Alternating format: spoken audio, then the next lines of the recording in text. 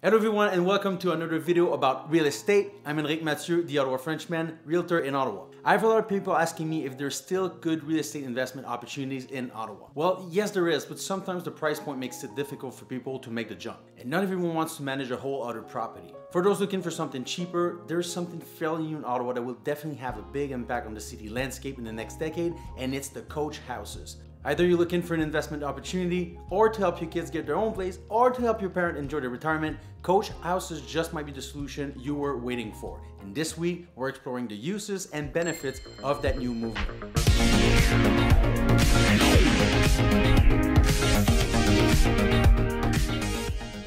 So basically, a coach house is a detached residential unit that is built on the same lot as a pre-existing home, or is built from a previously standing building. For example, a detached garage. It is a permanent structure that has a foundation along with gas and electricity services, sewage, water, and it must conform to the Ontario Building Code. You need to know that there are also laneway houses that are pretty much the same thing but open onto the back lane instead. It's pretty simple. Since they're not really present in Ottawa, I'll focus this video on coach houses. But just know that they're gaining massive popularity in pretty much every major city, like in Toronto.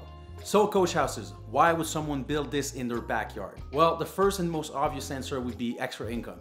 Having a second little house that you can rent without having to share your main residence is something that resonates with people. Even with separate entrances, you still know that someone is in your house. You still have to be careful with your footsteps, the TV volume, share walls, etc. Now you get to enjoy peace and quiet and extra rent money. The second, less obvious reason why people would build this is to offer budget-friendly options to their kids or aging parents. A lot of people in younger generation cannot afford to buy a property in Ottawa because of the very high prices, but it doesn't mean they don't want some independence. And let's face it, I think mom and dad wouldn't mind having some privacy again. Having this in your backyard can allow everyone to have their own space without breaking the bank. Same goes for aging parents. Grandma and grandpa don't need a house with 4 bedrooms and stairs. What they need is to be closer to their family, have a smaller, modern, comfortable space, and use their income to enjoy their retirement. They can save a lot of money by reducing their overall ownership costs. And just a word of advice, before proposing this to your mom, maybe talk to your husband first. Another benefit of this is the added value to your property. When selling your property, it now comes with a secondary residence that can potentially bring more income. It allows you to appeal to a whole other group of buyers, investors. And investors do not buy properties with the same emotions as normal buyers. It's all about numbers, and a good investment property usually fly off the shelves. One important thing to know is that the coach house cannot be sold independently of the main residence. It's all good, but before coach houses became a reality, they had to be approved by the city first. It was a uphill battle and a lot of negotiation between residents and experts, but ultimately the city saw the potential in the project.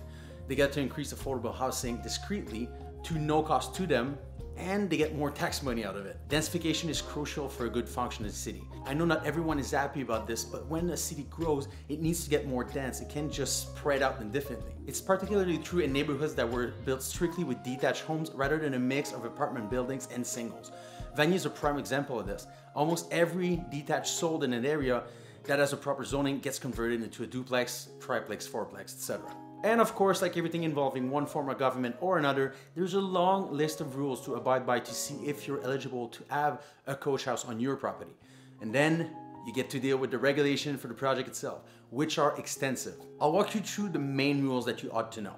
So number one, if you meet your city's requirement to build a coach house, there are some size restrictions that you must adhere to. Number two, we want to minimize the impact on the neighborhood. So the units are not allowed to be bigger than 40% of the square footage of the main building. In urban areas, coach houses aren't allowed to be more than 1 story and no rooftop patios. Number 3, along with size limits, some of the other rules require that water and other services to the coach house be connected to the services of the main house. A building permit would also be required. Number 4, you cannot have a secondary dwelling in your home in addition to the coach house. It's one or the other. Number 5, like I told you, once the coach house has been built, you cannot sell it separately from your main house.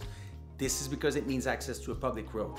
Number 6, if you have mature trees on your property, these must remain intact and preserved. Number 7, you don't need to create additional parking, and parking in tandem in the existing driveway is permitted. And number 8, it is not allowed in Rockcliffe Park. Surprisingly enough, the Neighborhood Residents Association were very vocal against the project.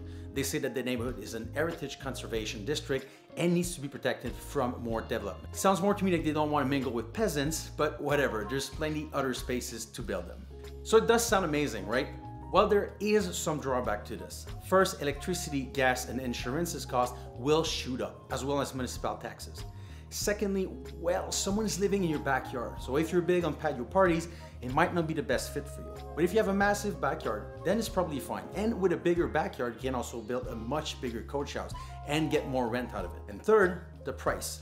Obviously, it's not free, and the cost of building a coach house ranges between $200 and $300 per square foot. This means that if you were to build a 500 square foot coach house, you would end up spending around $100,000 to $150,000. But like every other pieces of real estate, you can go completely off the rails with finishes and materials and end up building something ridiculously expensive. So moderation is advised. So although it's definitely not for everyone, it might open the door to real estate investment to more people. It could also be a solution to help family members move out or downsize. Affordable housing becomes harder and harder to come by in Ottawa, and coach houses just might be the solution we were looking for. Now, if any of this resonates with you and you want to know more, I work closely with those builders in Ottawa, so just email or call me and we'll get you started. It is literally my job to help you with this. Next week, I will tour an actual coach home, so you get to see what this is all about. If you enjoyed this video, I got plenty more content like this on my channel, and I'm posting every week. So I suggest that you subscribe and hit the bell to make sure that you're not missing anything. Also, a quick like really helps me reach out to other homeowners and help them as well. Thank you everyone for watching. I will see you next Thursday. Have an amazing week. Henrick out.